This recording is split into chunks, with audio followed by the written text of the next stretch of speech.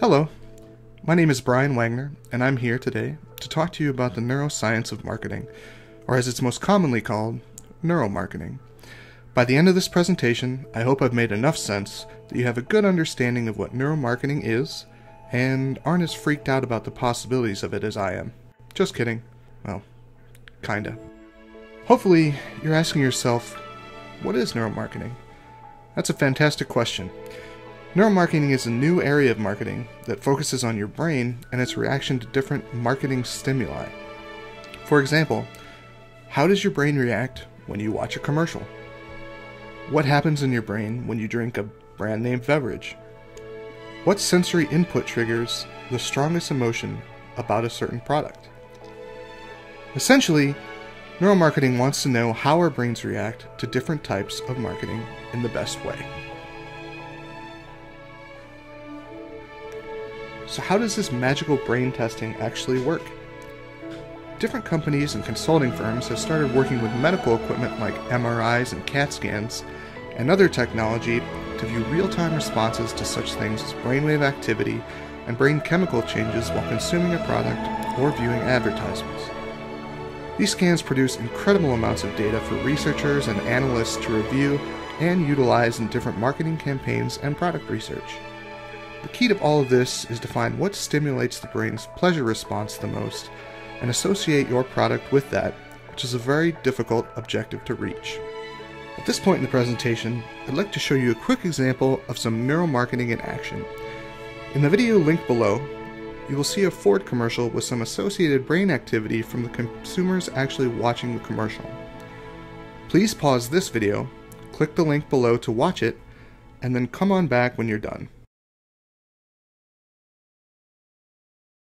All done watching the video? It's pretty amazing, right? Seeing technology telling people how they feel about an ad when the people themselves may not even know. Very interesting. As with most new areas of science, there are two sides to every coin.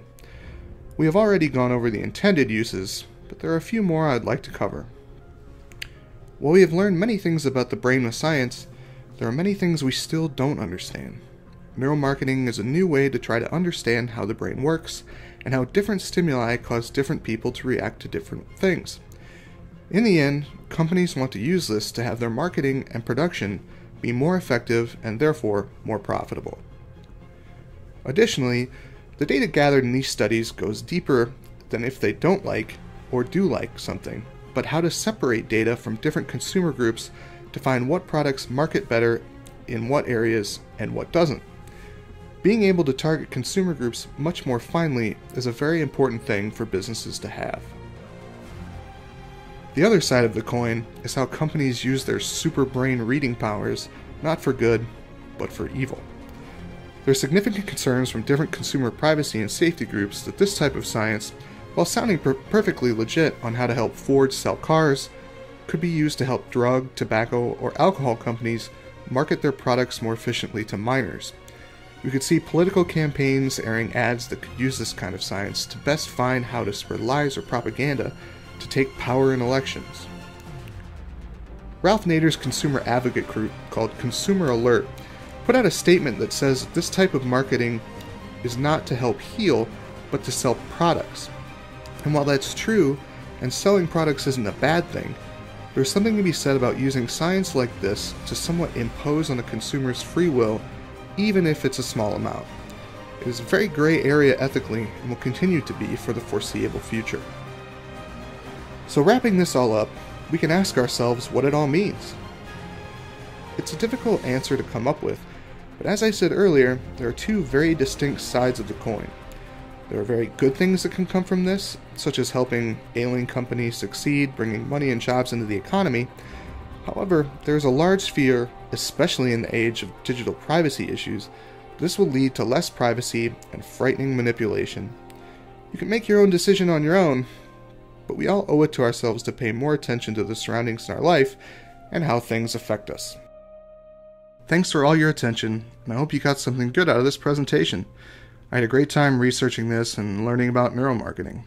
I know I won't look at a TV commercial the same way again.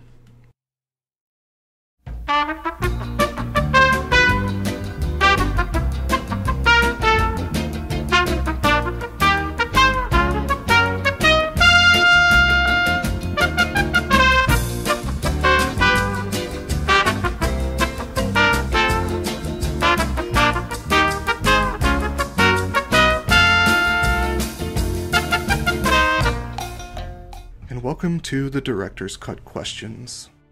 So you asked what was the most interesting fact I discovered about the topic.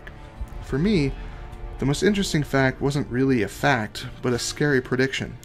The portion I put together on the negative usage of this kind of science really hit me hard.